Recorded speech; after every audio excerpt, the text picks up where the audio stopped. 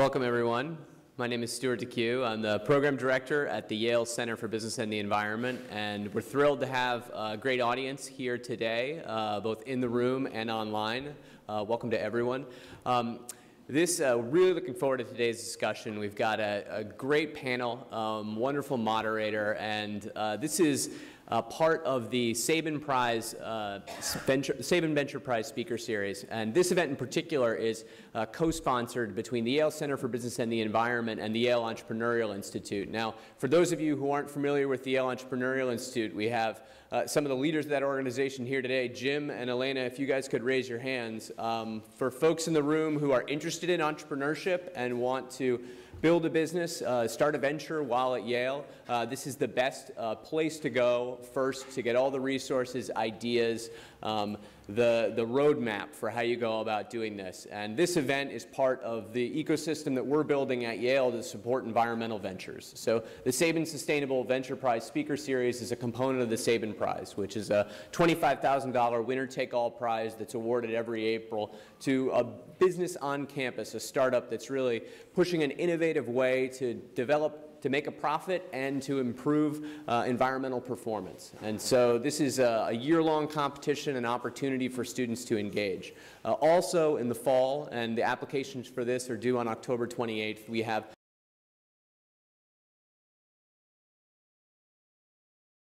a concept in mind that you want to be able to move forward.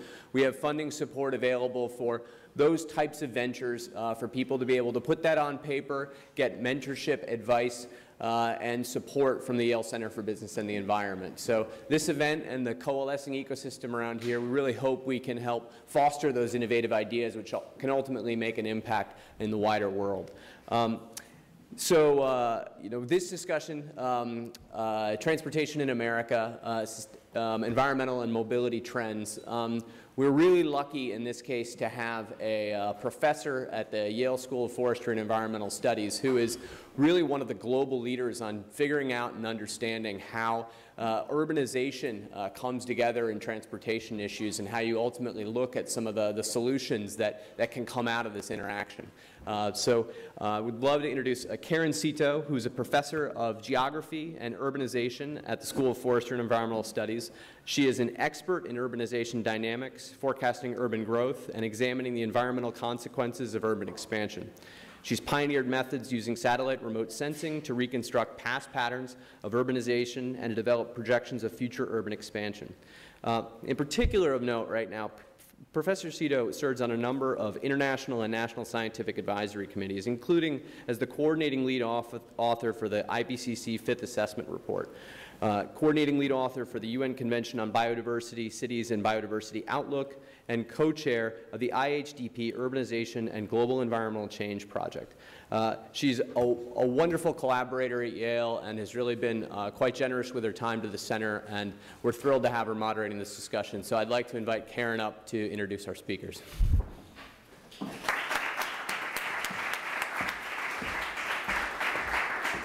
Well, thank you, Stuart. Well, I'm really delighted to moderate the session today. From my vantage point, I think there's probably no single issue more important than transportation and how transportation links with urbanization. As many of you know, transportation systems and transportation infrastructure is really the backbone of many cities.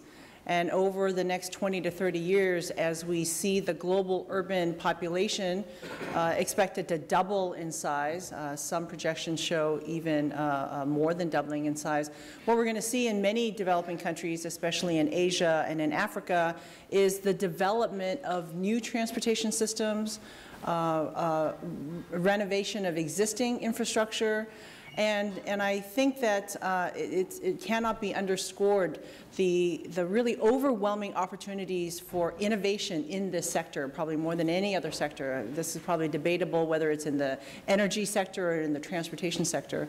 One of the trends that we've seen in the United States that has been spilling over to other countries over the last 50 years is this trend where in the US, people generally or increasingly live in a city where they don't work, or in other words, they work in a place different from where they live.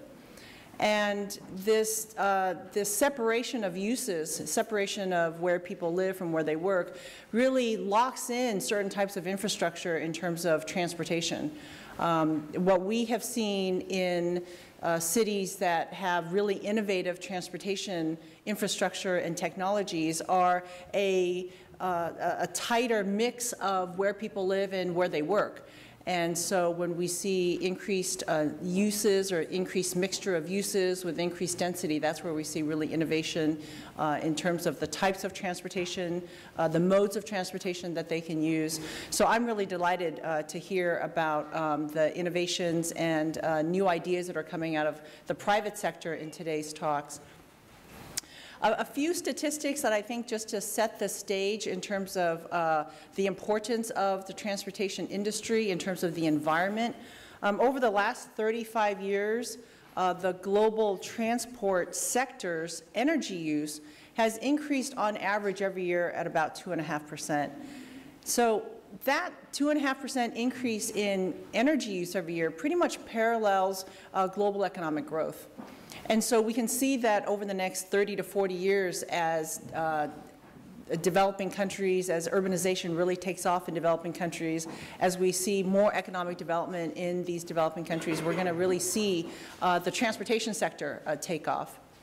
And at the same time, a lot of the legacy cities, the established cities like New Haven, San Francisco, New York, we're going to see a trend towards renovation and new innovations in terms of existing transportation technologies and infrastructure. So there are really two different types of opportunities and challenges in my mind. One is for these rapidly urbanizing cities. Some of these are in developing countries. Some of them are here in the United States. Las Vegas is a still rapidly developing city. And different types of opportunities and challenges for established cities, cities that already have their infrastructure, transport infrastructure already laid out.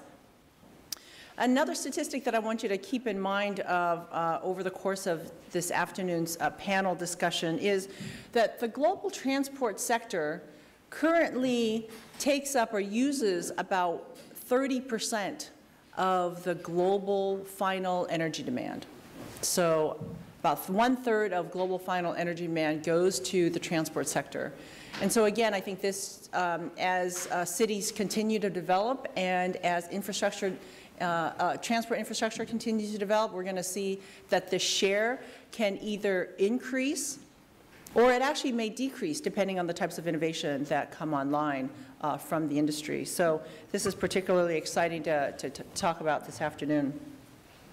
Well, let me introduce the two panelists that we have, and then I'm going to invite one of them to come up and provide some opening remarks.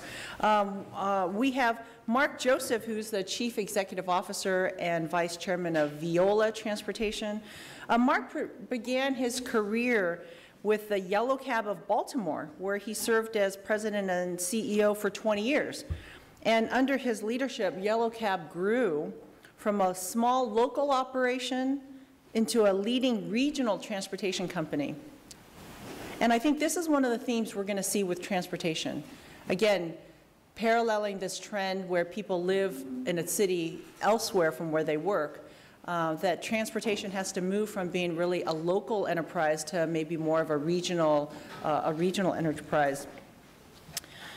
As CEO of Veolia, Mark has rapidly transformed the company into the largest multimodal transportation company on the continent.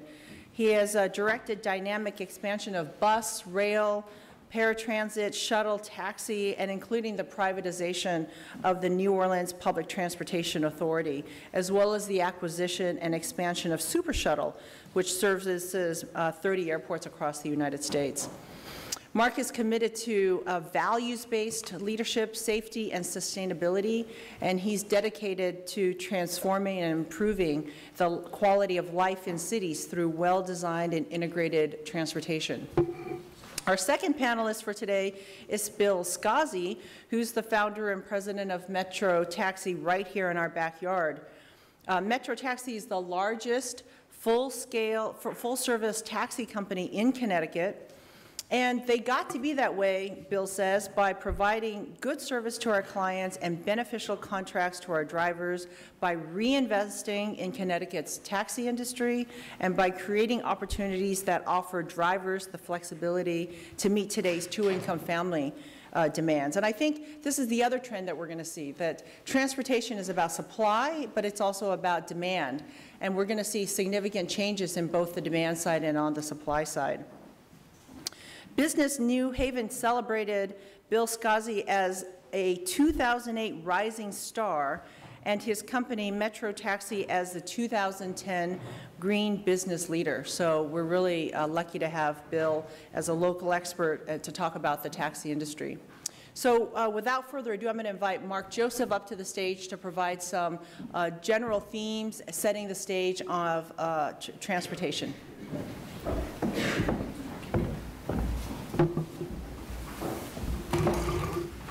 Thank you, Karen, and good afternoon, everyone. I am very pleased to be here. My daughter Allison is here. She's a first year at SOM, so I want to thank all of you at Yale for the unique opportunity to formally lecture her. I have the, she says I have mastered the art of the informal lecture, so now for the formal lecture. So, at Veolia, we are one of the leaders in environmental services, water, waste management, energy, and transportation. And what cities face today are a number of problems around the world. Most of these problems cities have in common. You are well familiar with this, and these have changed in terms of priority over the last few years. In the case, sadly, of air quality in many cities has taken a back seat, particularly in America, to issues about public funds and constrained budgets and how to solve problems since our financial crisis. But the other issues also are still ever present, particularly sprawl, traffic congestion, the time we spend in traffic, as Karen mentioned, commuting from one location to another. Another area that's changed more recently is the issue of energy. Clearly, we have unlocked tremendous resources, which we'll talk about in the U.S. But one of the things that all of us are faced with is this population growth that you can see is dramatically increasing and has increased over the past 25 years. It's booming, and it will continue to increase. And this is affecting all of our issues of resources. You can see in that one circle alone that more than half the world's population lives in that tight area. And so a lot of what we're trying to develop in terms of transportation solutions are actually being developed in China or in other places more rapidly than maybe what we're doing here in terms of aging infrastructure, aging systems, and how we're changing our transportation. Here we know that we have issues because not only are people moving to cities, but they're generally moving to the coastal cities. And so you can see that 44% of the Earth's population lives within 90 miles of the shore. And as I said earlier, no matter what your politics are, this is hitting much closer to home, sadly. And how are we going to be dealing with issues of the rising tides and warming? With regard to energy, this is one of the more exciting things, and Bill will talk about a practical use of clean energy in vehicles. But in fact, the U.S. generally has been slow to take advantage in the transportation sector of using clean energy, and we have an enormous resource that you can see really is growing. In particular, if you look here, we're the leader in current reserves. The blue represents the current reserves, so, and the orange is future. So you can see China has big future reserves, but they fall behind us in terms of current reserves, as does the rest of the world. How we tap into these energy reserves and solving transportation issues represents a big opportunity. This is an example of what the impact of, this is rush hour where I live in Washington, D.C. the fact is that this is actually Africa, which is the fastest growing from rural to urban, but many cities around the world are facing this kind of traffic congestion and impact on the quality of life. Just quickly, some of the older solutions actually are some of the newer solutions, and you can see the impact of using buses, both in terms of less CO2 and also in terms of less traffic. The unfortunate thing for the developed world in many cases, particularly in the US, not so much in Europe where you have high-density markets with lots of people who are used to riding public transportation. But here in the U.S., the transportation systems, bus systems in particular, are more used by people who are transportation dependent than new users. And we're trying to solve this problem because you can see all the advantages of bus, not only in terms of the fuel, but also the impact on congestion, the favorable impact on congestion. Here's a great story and one of the issues that Karen has raised and we'll discuss later is what do you do in markets that already have fully developed infrastructure or aging infrastructure? How can you change those markets? It takes a tremendous political will to do that. In the case of Bogota, Colombia, in the 90s, there was huge population density, 10 million people. It's one of the great examples of changing a very cost-effective system, BRT, bus rapid transit. Some of you are familiar with that. We operate BRT systems, including this one in Colombia. There were 28,000 buses that were operated by thousands of companies with no organized system. Travel times were very inefficient. Boarding was very inefficient.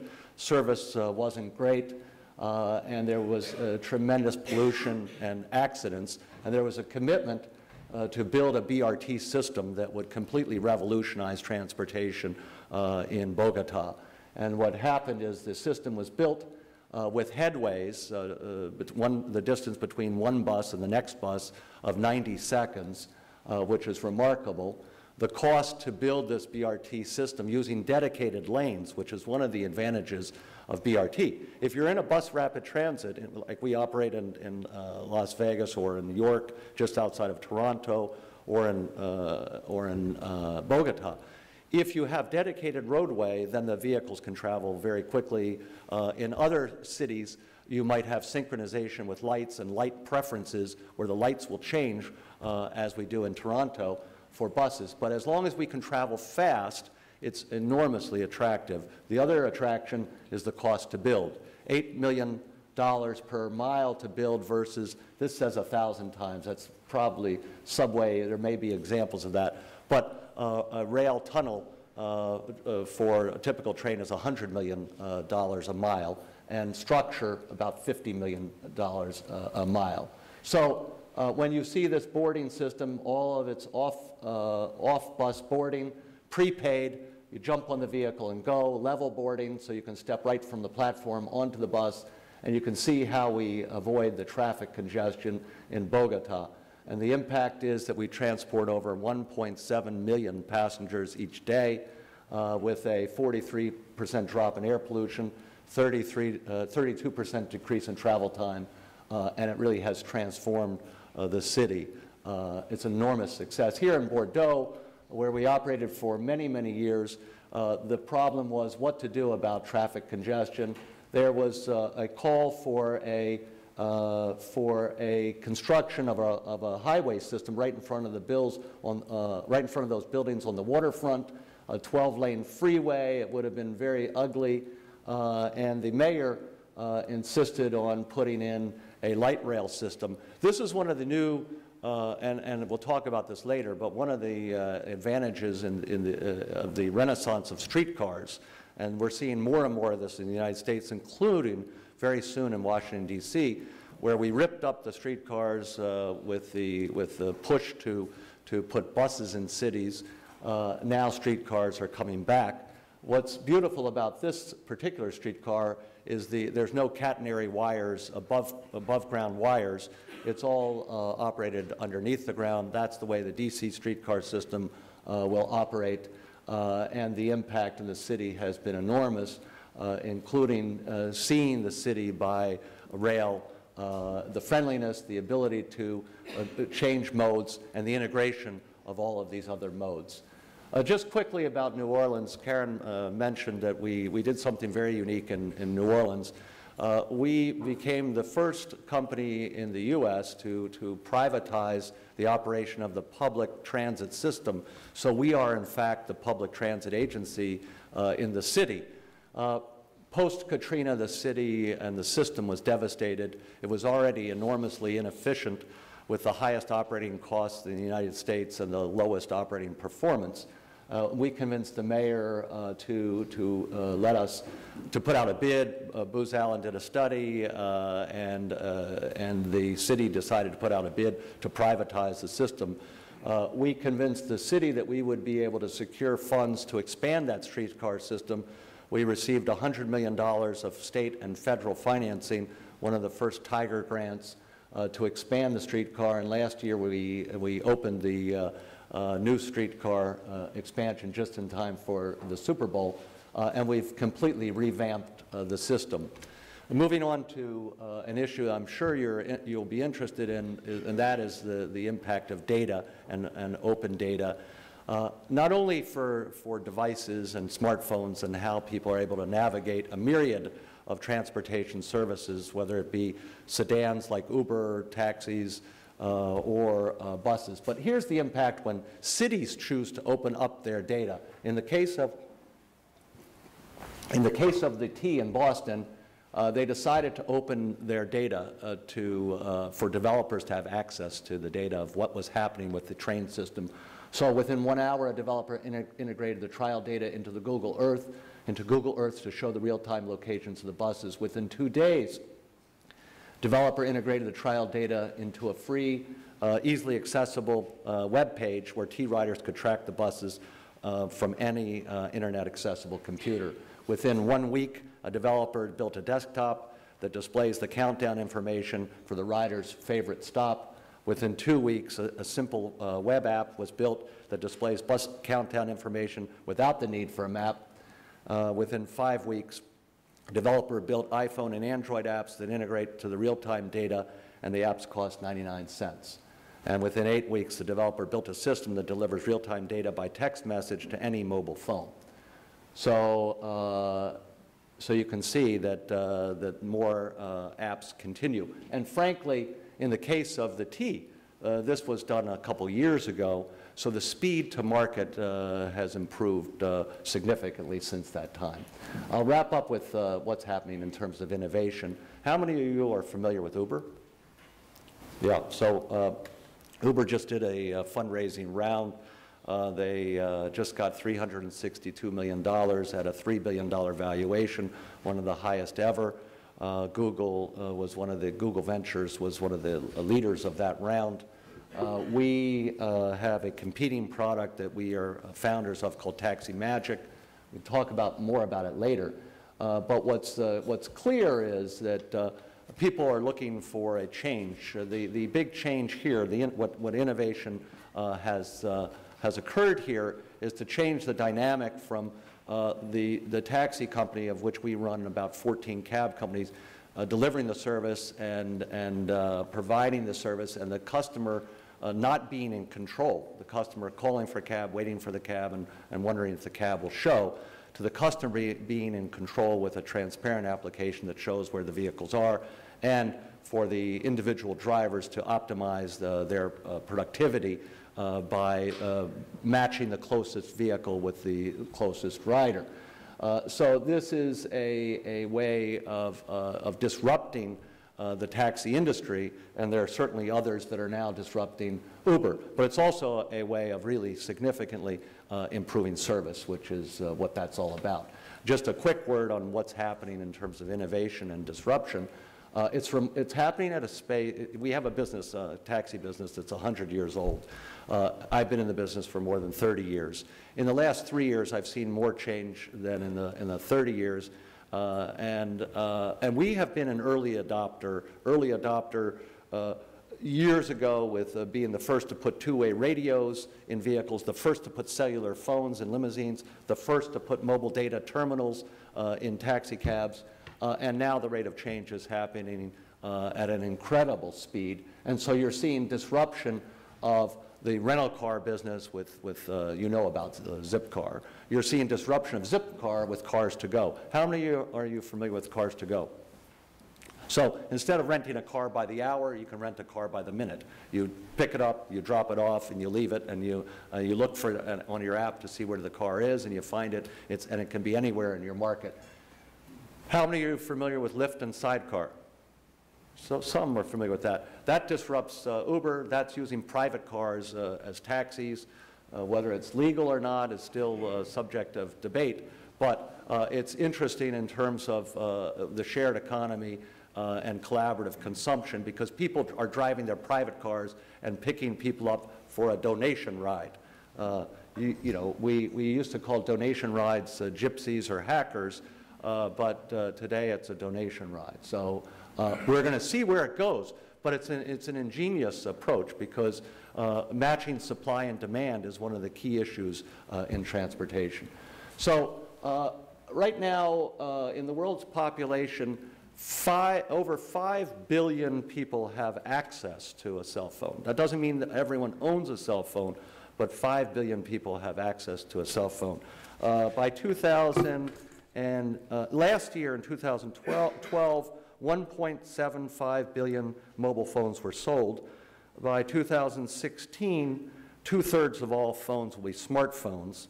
And by 2015, 7.5 billion people will have access to phones. So what we can see, especially in the developing world, is people have leapfrogged landlines by having cell phones, going off the grid. We're also seeing other ways of going off the grid, whether it's solar or other things. But that leapfrogging can teach us about new ways of transportation, because if everything is going to be done by smartphones, then you can think about the impact on transportation. And the ability to connect all types of modes of service is one of the key enablers of this technology. Just quickly on the self-driving car, you know, Google and others claim that, that in 5 years you'll see a high degree of use. Do you know how many states have legalized driverless vehicles? 4 states have legalized driverless vehicles. California, Nevada, Florida, and I forgot the other one. We've talked and done work with Google on this subject. It makes a lot of sense, frankly, right now in gated communities in Florida. But people believe that in 5 years you'll see driverless cars. Our particular level of interest is about safety and what we can learn from this in terms of if you can make a driverless vehicle safe. The Google car has gone over 500,000 miles without an accident. It is inevitable that there will be accidents. It's not completely foolproof, and the lasers are kind of dangerous that they use from a safety perspective. But it's a very interesting thing, and how this will have impact on our society. One of the most interesting ones, and we looked at this business some years ago to be in the bike share business. I was concerned about liability, but it started off as sort of a novelty, in my mind, a novelty service, and it was done as a trade-off in Paris, Velib, for Deco, the company, the advertising firm, in order to renew their billboard permit in Paris. They agreed to invest $20 million in bike share. It's now moved to something that's very, very important, which taxis still continue to play a key role on, which is the last mile solution. In order to have vibrant, healthy transportation systems, you need to solve the last mile problem. And that is any fixed route train, any fixed route bus. When you get off, how do you solve that? My son, who is a late adopter, even though he's only 22, a late adopter to public transportation. He's an early adopter to many other things. But in public transportation, he is slow to move to this. But he impressed me recently because he moved back to Washington, got an apartment, and when he uses the metro, he now gets off the metro and rides the bike 10 blocks from the metro station to his apartment. So it's a perfect example of how you can get someone out of a car. Another big change for me is my generation, when we graduated college, the first major purchase that we wanted to make was for what? Car. All of us wanted a car. Today, the first major purchase is a smartphone, and then the next purchase is restaurant expense. Lots of restaurants. So the issue is he's not interested in a car, even though I offered to get him one. That's not something he's interested in, and this is a good reason why. How do we get people out of their cars into buses? We try to make it cool. This is CO2 light, but we're really promoting getting people out of their cars and thinking, trying to attract other people who are not thinking about buses to ride buses, and I will end on this. Okay, thank you.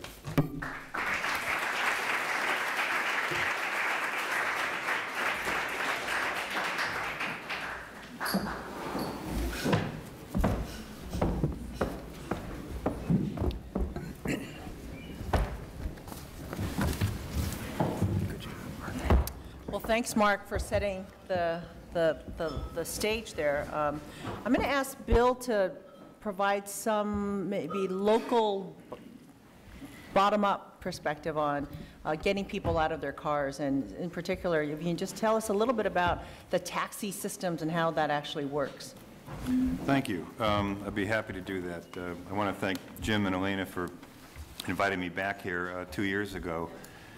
I had the pleasure of speaking here along with Mark Klein, who unfortunately couldn't make it today, and we introduced the taxi business model, but we also at that time introduced the natural gas component of a new vehicle that was being made called the MV1, and that was for basically for our reason for purchasing that was the wheelchair accessible transportation. So thanks again for having me back, and I'm going to actually touch on more of a continuation of that. But first, I thought what I would do is, Mark gave a great presentation on the larger scale transportation systems and issues, and I thought that I would start by basically just giving you an inside look at our industry from the taxi standpoint, and locally right here in New Haven. Metro Taxi we're 26 years old this month. It's a family-run business. My wife, Isabel, is here with me. She's vice president of our company, and we run it together. And locally, we produce about 1.5 million passenger trips per year, which is roughly 4,000 per day. We transport, and of that 4,000 per day, there's typically about 800 advance reservations, so mostly where our demand responsive transportation. And in our view, as Mark was saying about the last mile, demand response is really what our niche is, and also where a lot of difficulty arises in providing a streamlined service. Reservations are easier to comply with. Advance or demand response is a little more difficult. We offer taxi service. We offer black car service. We have a large student transportation service. We do medical livery trips, taxi top advertising, and also service to all the tri-state airports. I thought what I would do is give a brief description. This is really where the technology piece comes in that isn't so well known about our industry, because I think that many of us tend to think of the taxi industry as where it used to be years ago. And right now, were you to walk into our call center, you'd see a very high-tech environment. You'd see phone operators on one end of the room, all with computers, taking reservations for service. And within that, we, in order to facilitate that service, 85% of the trips that you all may call in just come into our company and go right out without any dispatcher intervention at all. There's simply satellite tracking, selects the closest cab, the closest available cab, offers that cab to a driver, the driver accepts it, and you're picked up. And it really is a way to streamline our business. And quite frankly, when we did that years ago in 1998, our business really took off because we opened up a huge bottleneck. And dispatchers basically are sitting behind a bank of computers, and they can literally see every single vehicle that we own, what street it's on. They can tell how fast it's going. Most of our vehicles right now have in-vehicle cameras, and although we can't view from inside our office what that looks like. The cameras we can't pick up an indication from a camera when there's some erratic driving behavior, and that'll alert the dispatcher that there's either a hard braking situation, it may be an accident, or something that we can retrain our drivers on. But the bottom line is that we're really able to micromanage our fleet in a way that we've never ever been able to do before, which has really produced what you all would like the most of is a better and higher quality service. So how do the customers access that service? Well, you know, we have a phone, all sevens, and hopefully you're familiar with that number. But, you know, the amount of people that are calling us on the phone is declining rapidly. You know, we have an intelligent voice recognition system where you don't have to speak to one of our operators. We offer our own Android apps, both iPhone and Android, and in that regard, you can watch your vehicle come to you much the same way as Mark spoke about Uber a short while ago. We have web booking, which a lot of our corporate accounts do. So there's a lot of different ways that are facilitating and making it easier for you to access our service. And again, this is common with large-scale transportation, what I refer to as full-service transportation and taxi companies. These are all common technologies that we're all embracing. One of the things that makes it difficult for us, actually before I go there, once the job is dispatched, you also get a text message on your cell phone, which tells you your job is accepted by a cab. It gives you the taxi number, and if you've used the app, then you can follow the taxi as it approaches to you. But in either way, you get a notification when your trip was accepted, and you get an on-site, when the call is out front, you get an on-site phone call letting you know that your car is out front. So all of these things are meant to make it faster and easier for you to use the taxis in this industry. What that involves, though, is all the things that I just mentioned to you, and this is where some of the big challenges of our industry come in.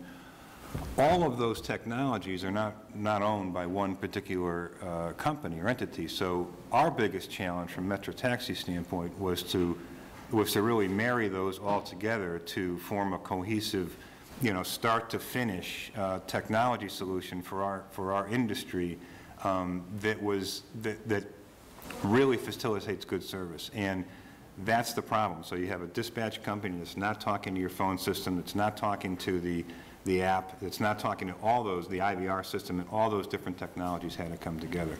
So that is one of our larger challenges, and we've been able to kind of swim those waters for a while now. But our success in doing that has led us to another part of our business that has actually taken off very well, and we actually dispatch to, right now, 3 other cities from our location, our headquarters in West Haven.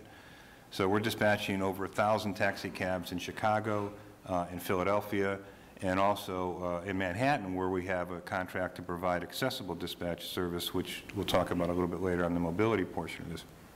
But it's opened up avenues to us that we never would have been able to do before, because literally, if somebody's sitting there dispatching vehicles in our location, it's just as easy to do it in West Haven as it is in downtown Chicago or in downtown Manhattan.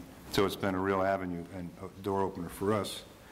But of course, our biggest thing is why are customers calling us, and all hinges on service response times. And I think that's what part of our conversation is all about, because it's that service reliability that enables you all to access our service and be able to rely on the fact that you're going to get to where you're going when you need it.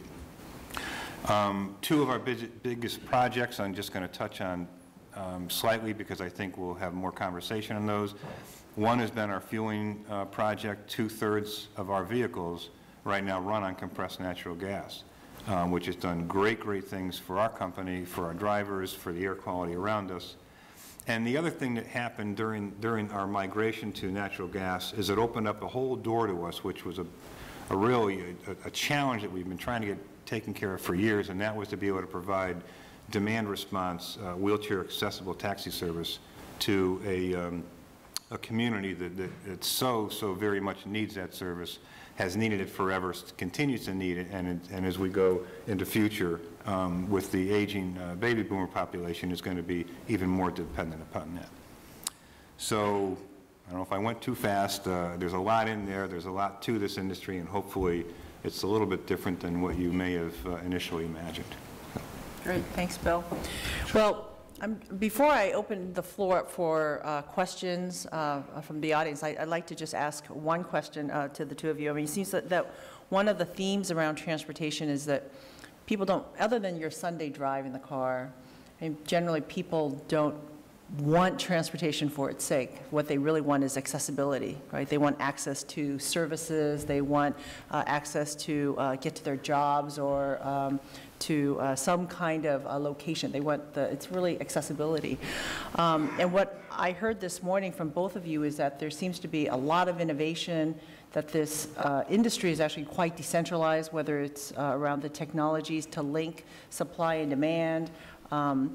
I'd like to hear from both of your perspectives what you think are the necessary governance or institutional landscapes that enable those innovations. So, you know, Uber and Lyft and innovations in, let's say, fuel technologies, will those take place in a particular governance and institutional landscape, right, at the local level, at the national level?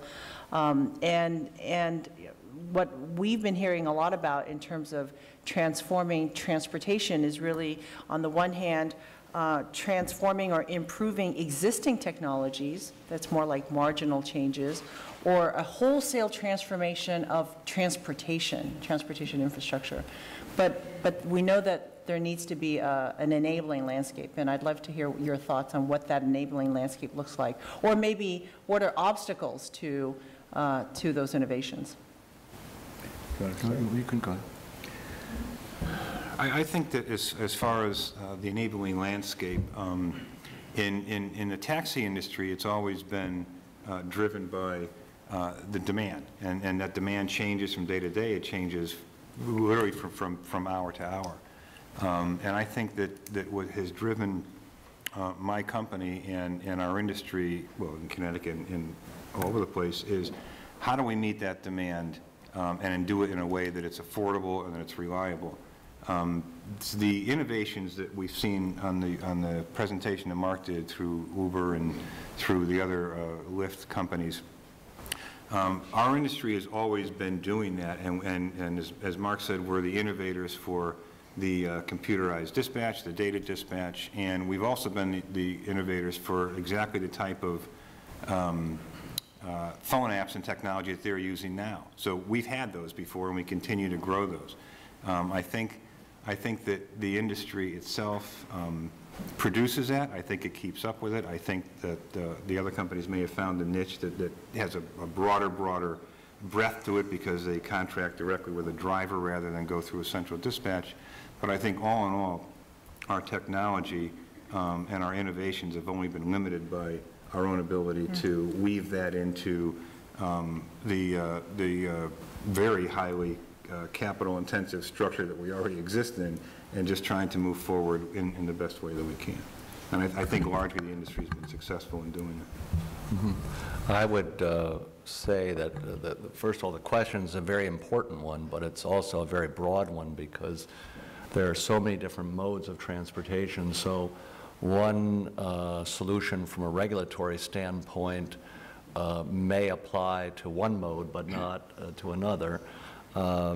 If you think about, for instance, bike share, you don't see 5 different companies generally competing for bike share in a market. You see a municipality licensing that real estate in the city to have the scale and the coordination. It's a complicated, even though it's a simple, basically simple technology in terms of putting bikes out there, the logistics of managing a bike share program are not quite that simple, but having sufficient number of locations to serve a community is important. So, and in order to attract the investment, there have been deals that are made to structure that. From a regulatory standpoint, I think one of the keys is to look at development and where development is occurring in cities and where visionary leaders want to see development occur. We see, the broad trends of people moving back into cities. Interestingly enough, the people who are moving back into cities in the United States are both older people and young people.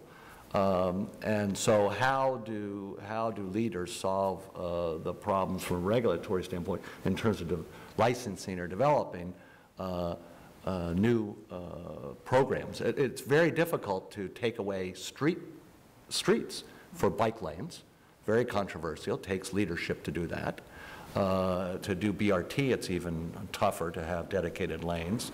And there are all kinds of ideas of taking the shoulder of highways and building lanes on the shoulders.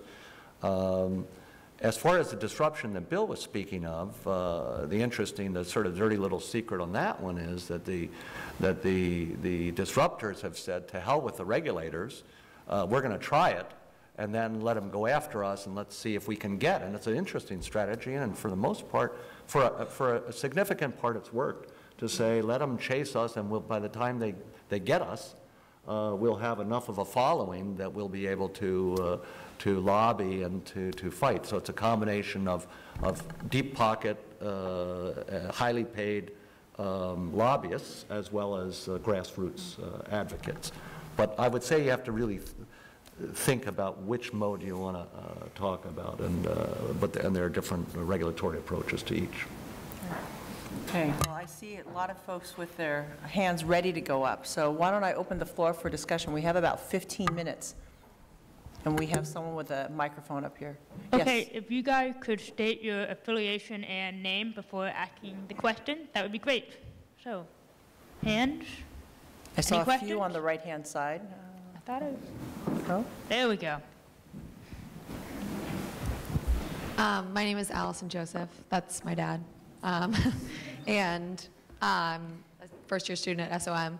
And so to follow up on that question, I would ask specifically, we've talked a little bit about energy and clean energy, and I would ask on the electric issue, do you see the leadership to, obviously one of the big challenges with electric cars is charging stations, and there's a whole infrastructure that goes with that, both for private usage of electric cars and in public transportation. Do you see that going anywhere, or are we sort of in the natural gas right now?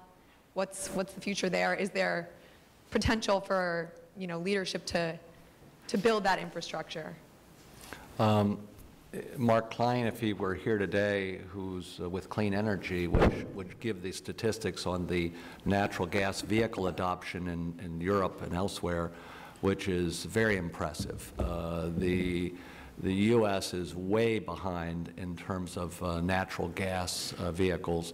Bill is a leader to put his fleet here on natural gas. It's slow to develop. It's the right thing to do for many reasons. We have been running natural gas on our buses for some time. For electric, it's a two-part problem. One is the cost of the vehicles and the battery costs to develop those, and we're still seeing development in that regard to try to bring down those prices that make it something that you'll see widely used. The numbers are not nearly as encouraging as they are in alternative fuels like natural gas in terms of widespread adoption because of the battery costs. We worked with people like Shai Agassi, who I spent time with when he had raised $800 million for a Better Place business, which ultimately failed, which was switching batteries in vehicles. He couldn't get a manufacturer to really manufacture. He got one, but no one in the U.S. Tesla is a great car. The price point is coming down. Tesla is saying that they will have battery switching, and they will have a lot of stations. But in terms of impact on transportation industry, we're also talking to the Chinese BYD, which Warren Buffett has a investment in. We are waiting to see whether there's going to be a vehicle at the right price point, and for private use for us, we can build the stations just as Bill has a fueling station for CNG. We can build charging stations, but I think it's going to be a while for electric. gentleman in the front. I'm Lee Grannis, Coordinator of Greater Haven Clean Cities. I can give you 2 examples of where electric vehicles are making some headway, and they're in the commercial heavy-duty vehicles. The Proterra bus, which is a fast-charge electric bus, is about to the point to where they are on the way to becoming a major producer of electric vehicles on their own without government subsidies. It's a $900,000 bus. This hybrid buses run on the street out here are $650,000. The Deltas, you know, $350,000, $250,000. And because of fuel usage, fuel costs, that Delta is being, you know, closed by electric heavy-duty buses. The other vehicles we have operating here in Connecticut, Frito-Lay, is a Smith truck. It's a 2600 GVWR box truck that carries potato chips. And they are making money on it. I just talked to the representatives this weekend, and they're making money on that vehicle because they've sized the vehicle to haul the right commodity. Potato chips don't weigh much, but it all has to do with return on investment and mileage, and it's got to be economically feasible to work. And those 2 examples are working, and then on the case of the rest of the electric vehicles, the Tesla vehicles, making it on credits, and I'm not sure where that's going. But you have to go the miles, and there has to be a return on investment before it's going to be off on its own without being on the government dole.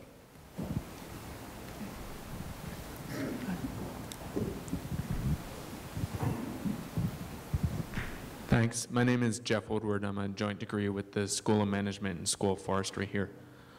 Mark, I'm curious from your perspective, what needs to happen both in terms of marketing and in terms of system performance to change the public perception of riding a bus in the U.S.? Well, you know, first, the problem for many bus systems are that people don't know where they go. A train, a fixed rail, people feel safe getting on a bus and knowing where it goes.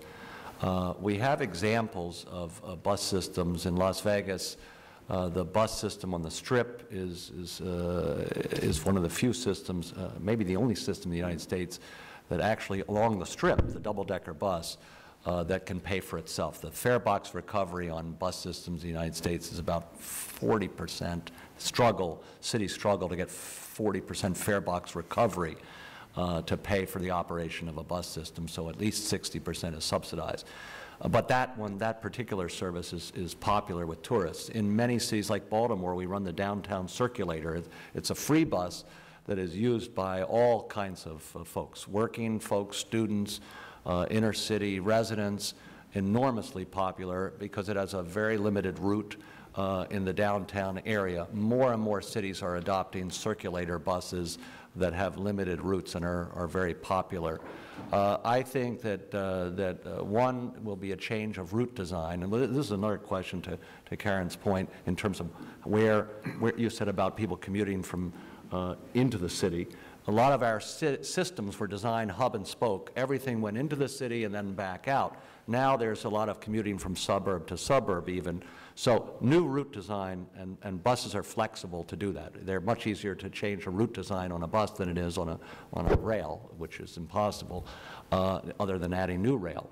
Route design, apps are going to be a way of navigating these services and seeing where you can get on a bus, where you can get off a bus. More and more of these apps are starting to show when the bus is coming and where you're going. And then a lot of it is just marketing. And the more people get out of their cars, the more they're willing to try other services. And we see new types of bus services, and we're working on some to bring new services to cities that haven't been done yet or haven't been done in years in the U.S. So it's a little bit of back to the future. There was a question in the back, woman in the back. Yeah.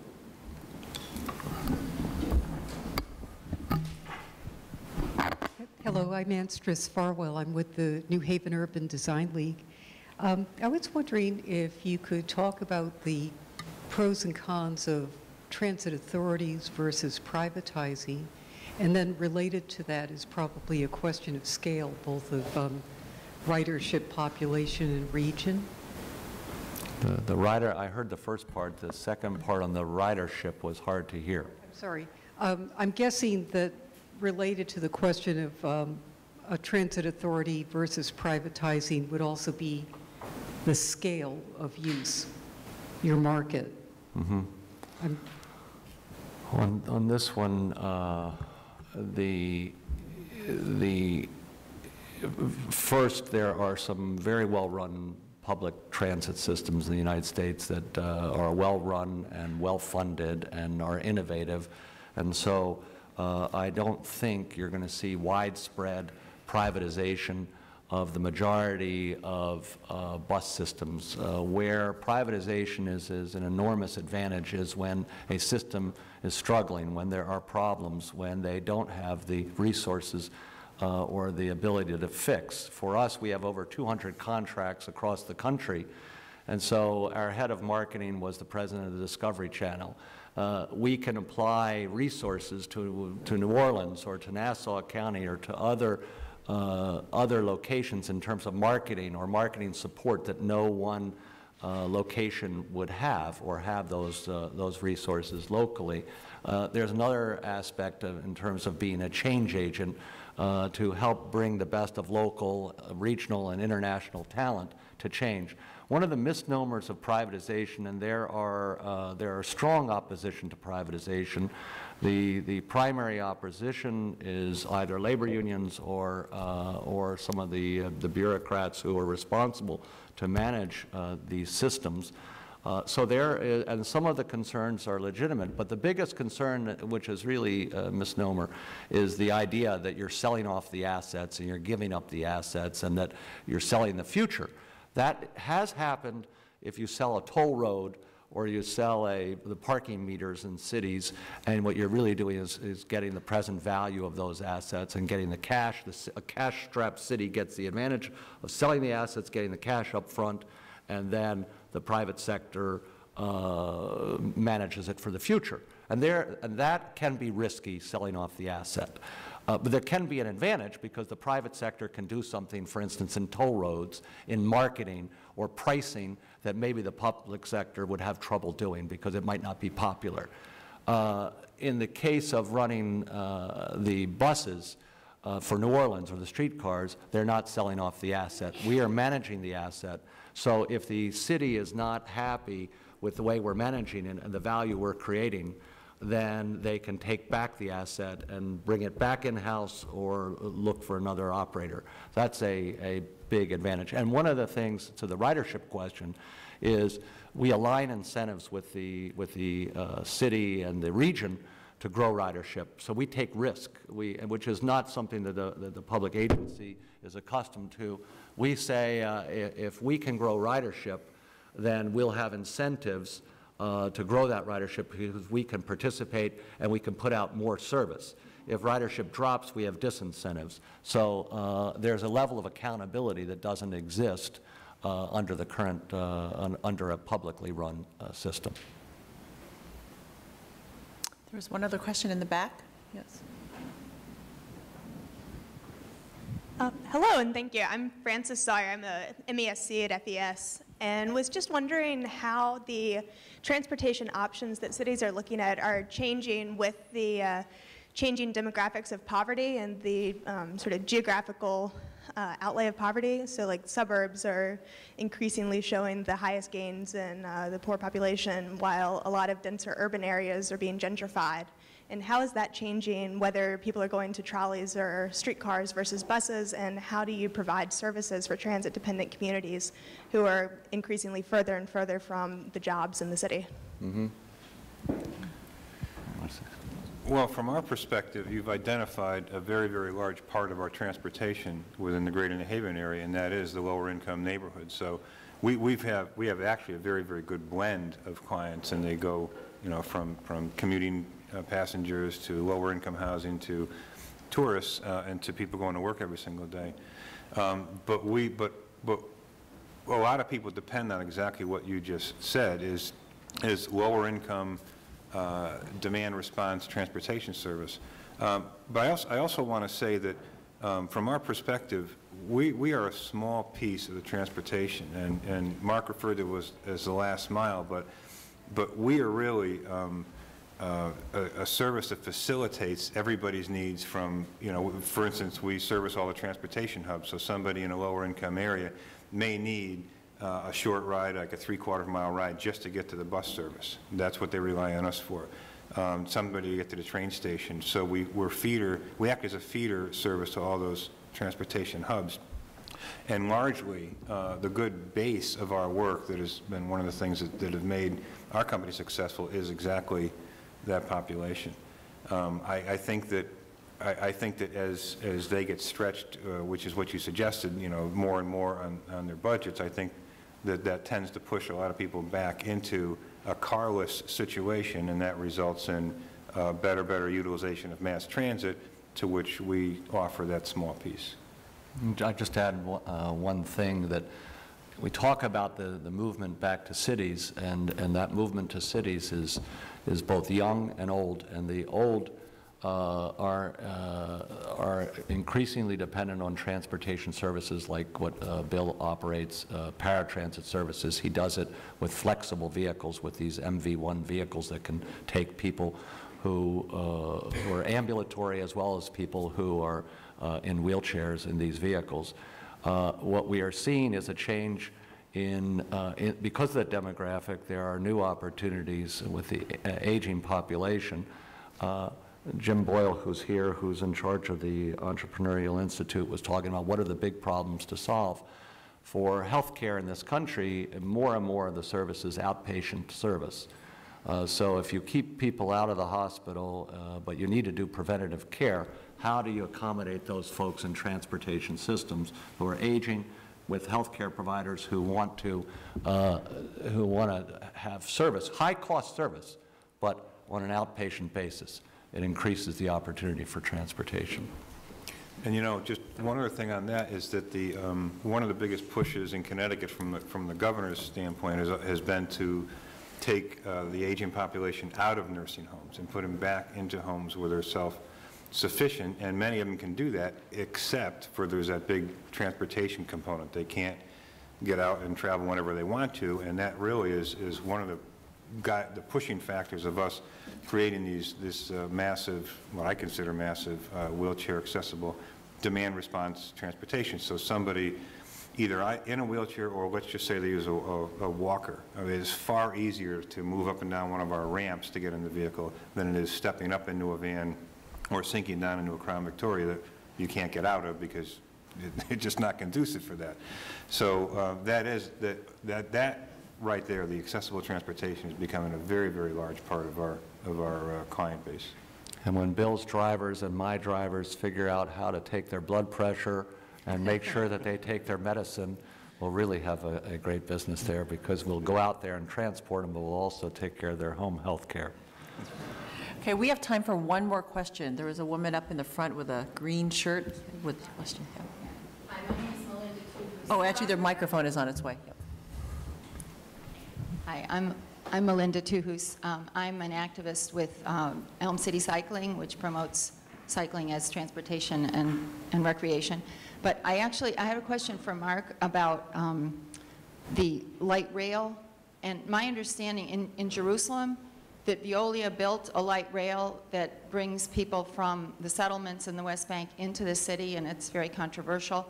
Mm-hmm. And people from the West Bank cannot use it. And I was reading some background material that Veolia was set to sell it, or get out of that business, but as of April of this year, Veolia still owned it. I don't know if you're connected to that piece of it, or could you just explain that and what's going on with that light rail system? Sure. I'm not an expert on it because I don't operate that. It's not in my area, but we do have a light rail system that is in Jerusalem. It does serve both folks who are in the settlements and other parts of Jerusalem. It is not operated on some discriminatory basis where it only takes Israeli citizens. The more controversial issue was a bus system, and a bus system that was operated that went into the settlements, so some were concerned about that it served the settlements And in fact, Veolia has sold that bus system in the last month. But it's a subject that I would be happy to discuss. There are a lot of political questions about that, and I'd be happy to talk to you afterwards. Are you, just for clarification, you're saying that the light rail system is open to anyone? That's correct. That's correct.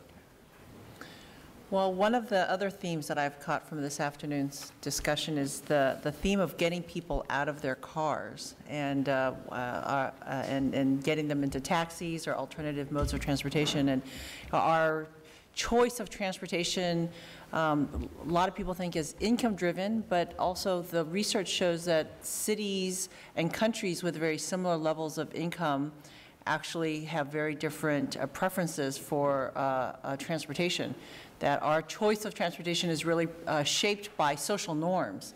And it seems that one of the things that we're really seeing in the last 5-10 years, major shifts in social norms around transportation, bike sharing, use of taxis and other types of transportation. So I think what we're going to see in the next 10, 20, 30 years, certainly in the U.S. and in developing countries, is new opportunities for innovation in this area and in this industry. So I want to thank both Mark and Bill, and please join me in thanking them for their insights. Thank you, Karen. Thank you. Oh, you're welcome. It's a very exciting area to be in, work in.